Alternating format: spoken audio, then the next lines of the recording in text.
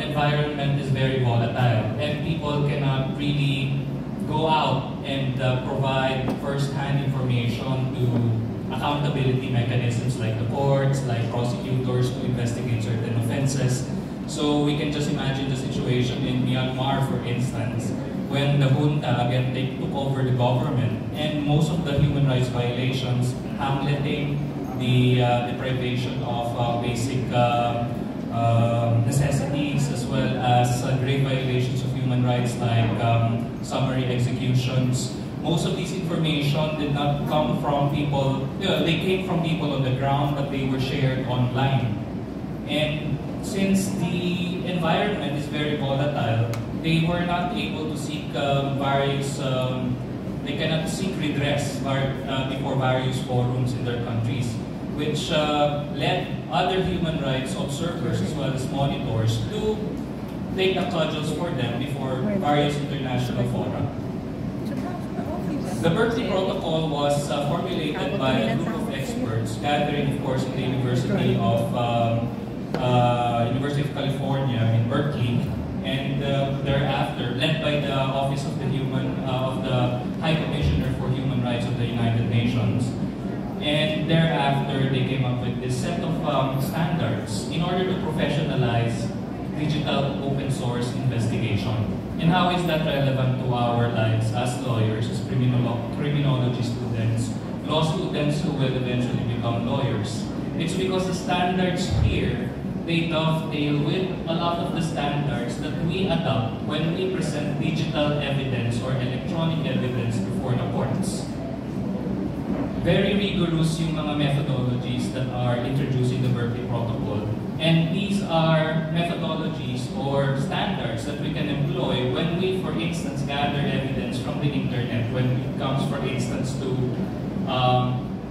gender-based sexual harassment online, for instance. If we're going to prosecute crime or we're going to prosecute a case for violation of the Safe Spaces Act, particularly in the electronic sphere, electronic gender-based sexual harassment, right? So for instance, sexual harassment through a comment posted on Facebook, right? How do we bring that to the court in a manner, in a way, in a form that is admissible and compliant with our ordinary rules of electronic evidence? And again, also,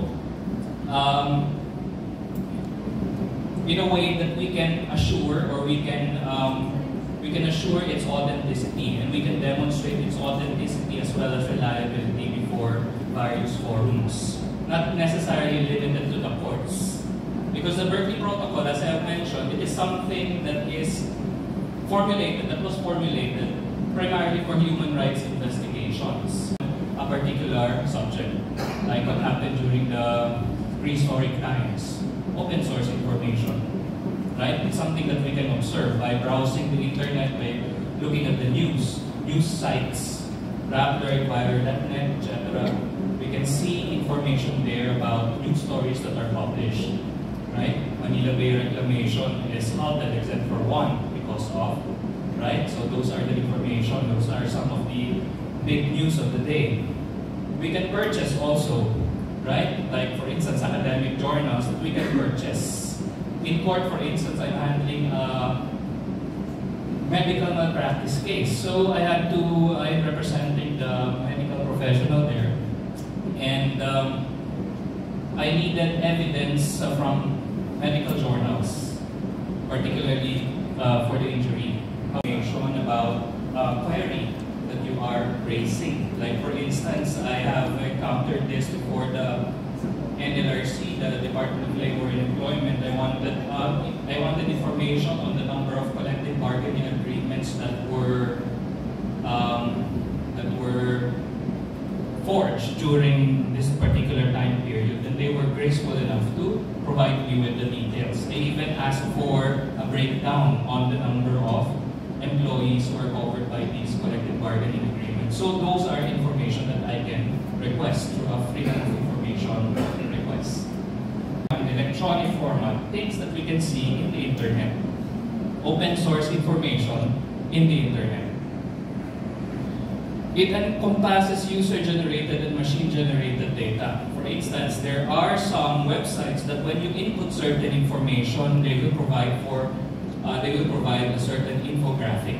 So that's machine-generated. It's the computer which generated the visual representation of the data. Or they aggregated data and presented in a visual manner, right? By giving you charts, right? So based on the number of users who visited our website, 60% are students, 40% are etc.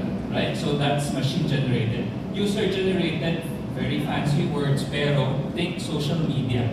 User-generated, it's content produced by the users. They publish it, right? They take photographs, they publish it, they post it. They come up with content, they write down their text and what their thoughts of the day are, what their observations are about a certain incident, and then they post it in their social media profile or in their social media page. That can be observed by the public depending on the privacy restrictions imposed by the user. So those are examples: social media posts, videos, or images uploaded on the internet. What is digital open source investigations? These are investigations based on digital open source information. Open source. Diba? Naisip ba natin yun? At some point in our lives, it will become relevant. Yung contents ng internet can be used as evidence in whatever tribunal, whether it's in a court or it's in a human rights report that you're trying to publish. For instance, if you're gender justice advocate, and you belong to a non-government organization concerned about advocating for women's rights, you want to check the status of women in the internet, their safety, right? So you will scour information from social media about misogynism. Is something that we use in order to prove a fact, not only any fact, but a fact in issue in a court, not any fact, right? For instance, when you're prosecuting a crime of rape, diba? It is irrelevant kung ano yung suot-suot ng victim. It is irrelevant kung ano yung kanyang sexual history, right? We might be curious, but that's not relevant at all in the case, as supported by jurisprudence and as supported by common human decency, right? So those are basically some of evidence, right? For evidence to be admitted, it has to be relevant as well as admissible under the rules of procedure. So yun naman guidance in undertaking digital open source investigation. Since we have already crystallized, we have already filtered what digital open source investigation is, to be used in the fields of international criminal justice and human rights. And it is meant to professionalize the practice of open source investigations in the said fields. So some of the principles that we have to clear documentation, record keeping, and oversight. Meaning, when you document your open source information or evidence, you need to be able to explain to other people what is the methodology that you used. How did you ensure that the information that you gathered from the internet is accurate, authentic, etc. So you have to have clear documentation. Kailan mo ni-record, kailan mo kinolect yung open source information, fake news. You have to own up to it. Diba? Immediately rectify the mistake. Competency must have the proper training and technical skills. Siguro naman marunong mang kumuha na full-page screen cap. You have to be as accurate and truthful as possible. So dapat talaga, kung ano yung pinapakita information, don't draw conclusions na hindi naman pinapakita doon sa data or doon sa information na nakita mo sa internet.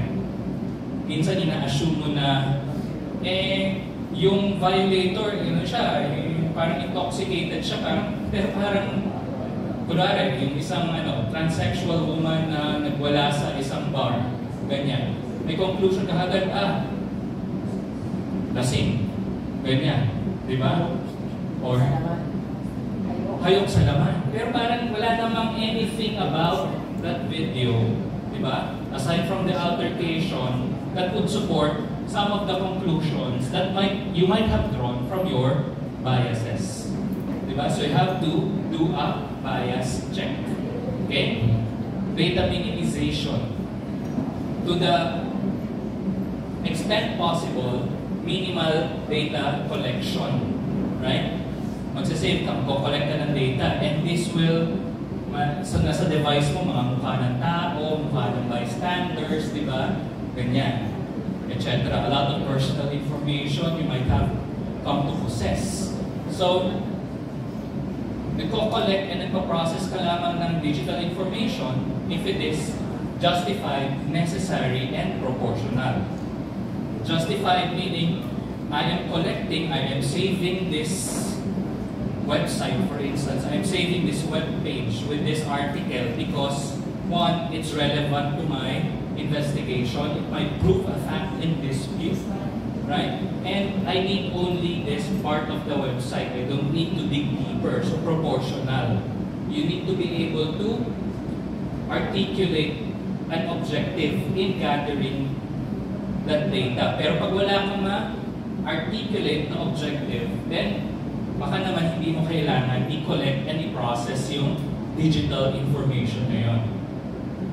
In a jail first in Camp Olivas, and then he was transferred to Angeles City. Now this is the story. The prison warden said he died of COVID. So sa practice, kung official authority ang nagsabi he died of COVID, you tend to take it as it is. But looking back at the story now, we were not given a copy of the test that they do for COVID.